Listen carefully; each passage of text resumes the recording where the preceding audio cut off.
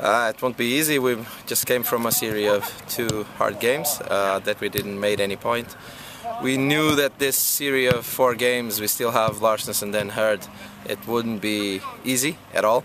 And this is a special game. In the end, after 2 bad results, that's the best game to have. You're playing in a game that you don't need to motivate players. It's a local derby, so the players will be motivated. But at the same time, I know it will be hard because their confidence level is good right now. Larsnes were in the bottom, but their last results were quite motivating.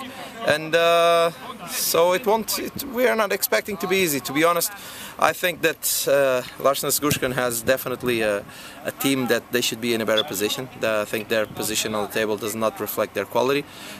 They have, individually, they have great players. They have players that we would like to have them in Bergsoy next year, for example.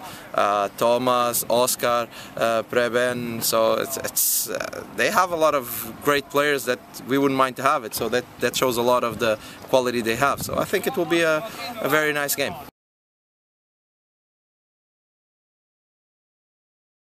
Well, obviously we still have 2 trainings to go, so it's in our head. We already know more or less what will happen, but will depend always on the sessions. So basically, yeah, we know that we have some players away that can make our life harder in terms of options, but at the same time, we cannot give excuses from the ones that are out. We have to see that the ones that come in are having an opportunity to show off. So that's how they should face the game. And even if they haven't played too much or whatever, they should face it in a motivation way. This is their chance, and it's in a good game, so it will be good.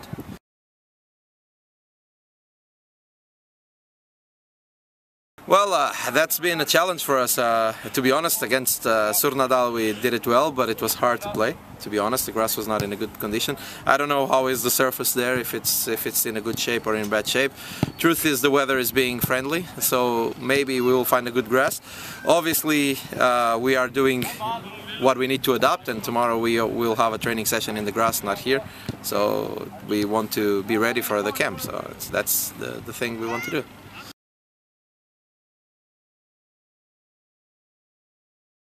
We know how they play. We play against them 2 times, but at the same time, you know, you cannot adapt. That's the way I see things. You cannot adapt to the opponent so much because you never know what they are going to do. So suddenly all your strategy will be totally destroyed if they are suddenly doing other things. So we will try to play our game, but we are aware of how important this game for us.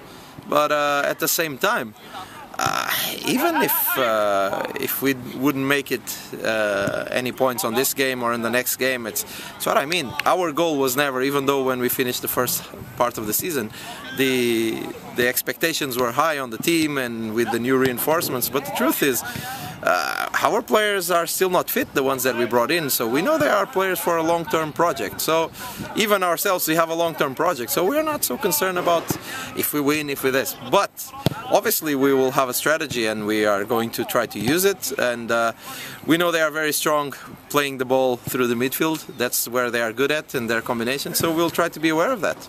That's the main focus that we'll try to have.